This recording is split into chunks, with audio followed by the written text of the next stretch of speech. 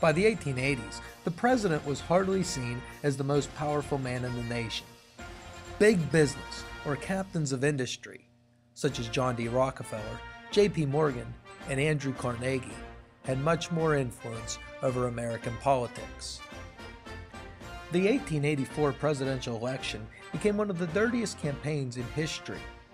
The Democrats nominated Grover Cleveland, a pro-business bourbon Democrat who was opposed to high tariffs, free silver, and inflation.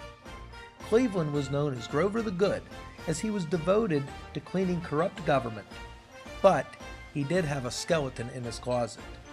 Cleveland had a child out of wedlock. He admitted this to the public, which forgave him due to his honesty.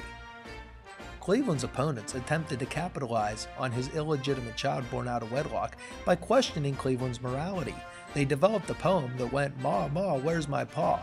But Cleveland's supporters countered with, "Gone to the White House, ha ha ha."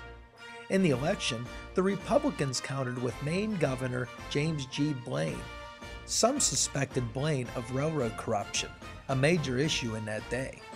Democrats went after Blaine by chanting, "Blaine, Blaine, James G. Blaine, the continental liar from the state of Maine," attempting to discredit Blaine's morality as well.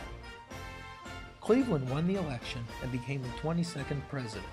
He was honest but not proactive, a common trait in that day. He saw his job as just stopping bad things from happening. He would do this by using his veto power. Cleveland vetoed twice as many bills as his predecessors combined. He was honest, a hard worker, and an example of self-reliance. He answered his own phone, his own doorbell, and he wrote his own speeches. He also studied all legislation himself. Cleveland was a bachelor when he won the presidency, but he was secretly courting 20-year-old Frances Folsom. Once in the White House, he proposed marriage and became the first president to be married in the White House.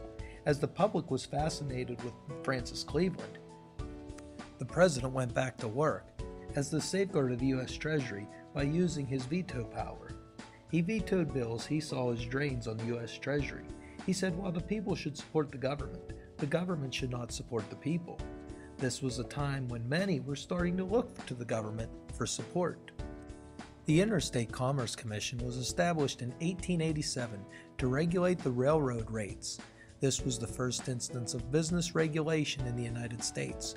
Railroad regulation was a big deal in the late 1800s. One of the major bills Cleveland vetoed was the Texas Seed Bill, in which Congress appropriated money to Texas due to a drought.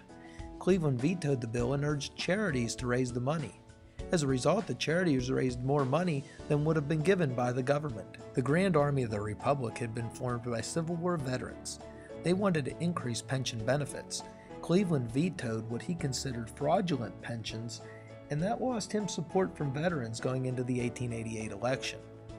Grover Cleveland was a proponent of limited government, but he would lose in 1888.